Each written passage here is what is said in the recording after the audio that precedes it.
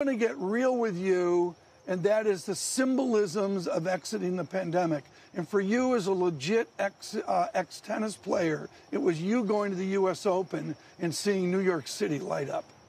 Well, first, thank you for having me, Tom, and it's really good to see you in person here by the water. It's really, really nice. And the U.S. Open, what a magnificent event. After 2 years of not being live tennis, the crowds were there, the players were fired up, and it was the best U.S. Open I've been to ever. It speaks to the coming out of the pandemic. Yes, horrific statistics, the deaths today mirroring 1918 and such. But what are the symbols you see now in investment and in private equity development where you could say we're getting beyond this natural disaster? Creativity. I see private equity firms, investors, and companies reflecting on what worked, what didn't, and how we're going to work and live going forward. And it's going to be better. For example, the hybrid world is going to be a lot better than just the in-person or the remote work. And companies are going to be able to do that more efficiently, and people are going to be able to have better lives and balance their families and their work lives as well. A major theme, which I've emphasized in the last 60 days, is strategists from a wide number of banks who say, look, the street has it wrong, the gloom has it wrong, technology is leading. It's easy to say that when you're an equity strategist.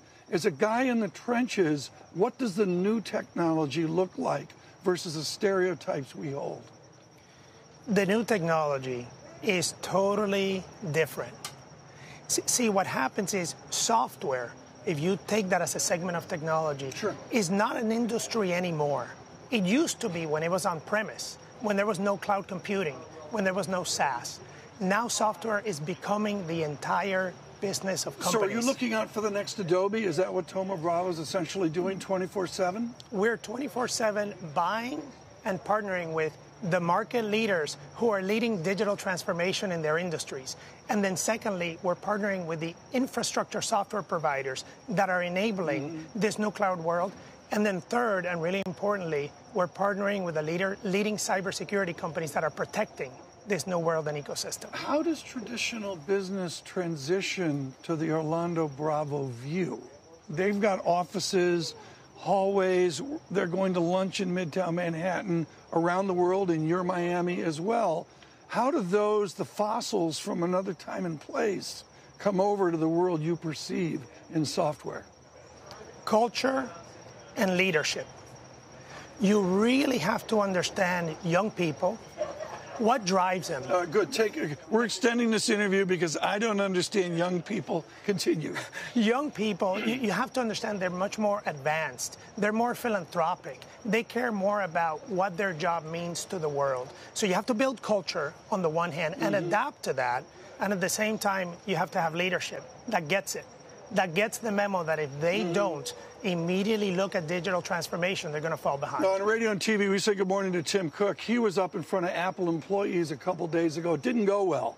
They were upset about certain themes and topics. How would you recommend to the great tech giants that they adapt and adjust to the new youth of America? I love this phrase, the geriatric millennials. How do they adapt to them?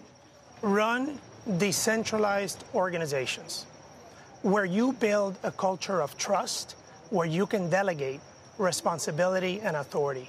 That way, the young and future leaders that we have will have broader jobs, broader roles, and therefore they can be more creative in doing that. How do you do that with command and control? I mean, how did Hewlett and Packard in a garage 40 years ago, 50 years ago, did they do that? Did they delegate in that way? Command and control does not work anymore. It's illusory control. You may feel like you are in control when you see all of your employees in the office, but you're really not. Once again, it's a culture of trust and delegation, and that's the new way businesses will be run. Just because of time, I want to get to this. Is there a partition in investment return? Have you adjusted a perceived 7-year internal rate of return for the future? Or do you see the same old great news that Thoma Bravo has had for decades? Do you see it just because of your execution excellence? Or do you have to bring down expected returns? I cannot talk about returns because we're on live TV, and I'm not allowed as a private equity firm to talk about it. Now, what I can tell you is the fundamentals of the companies that we're investing in have never, ever been better. And our ability at Thoma Bravo to improve operations of companies only in partnership with existing management. Think about delegation and culture that way, that remains intact. I need to take the rest of our time and speak about your Puerto Rico and your true investment into Miami. You've done your work in New York with Sloan Kettering and others. But give us that unique linkage right now of Miami and an expanding southern Florida with all of Latin America. What does the new relationship look like? Well, we're a creative young firm, and we knew we needed an office on the East Coast. So where do we go? Miami. Miami is a very diverse society. It's a growing place, and it's a place where young entrepreneurs can make a big difference and build their own community and also be celebrated as capitalists. So we're really excited about that. Of course, for me personally, it's close to Puerto Rico. You're talking your own book. Exactly. Okay, what does Manhattan do? Looking down 6th Avenue, UBS, AllianceBernstein, and the rest, they're afraid their clients. They're afraid their employees will move south because of tax law. Do you predict that's going to occur?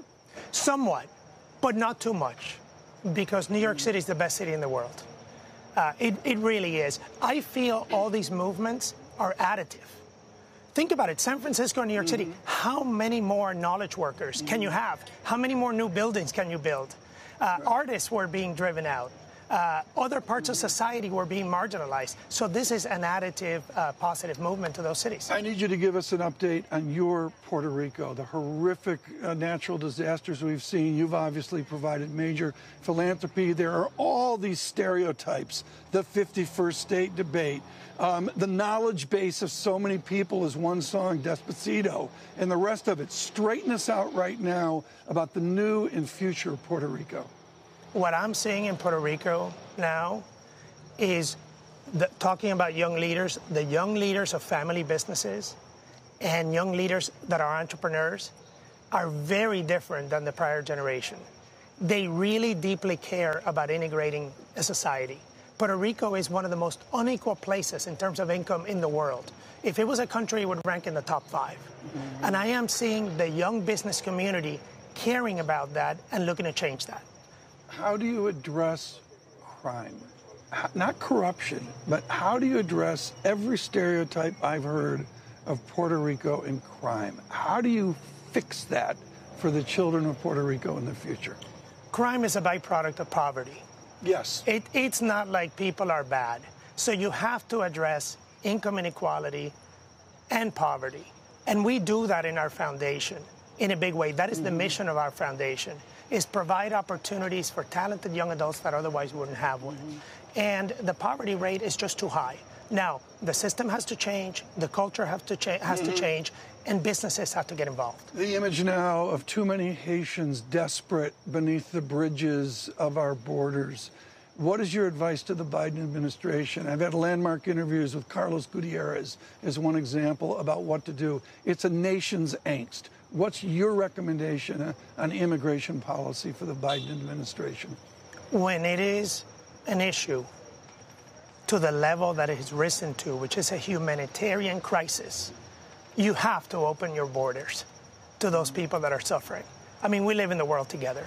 Of course, the constituents are American citizens that voted you to be president, but it's a humanitarian crisis. And by the way, this is going on throughout the Caribbean, in Cuba, in Haiti, sometimes in Puerto Rico, and all over. And when these things that are this big happen, you have to adjust.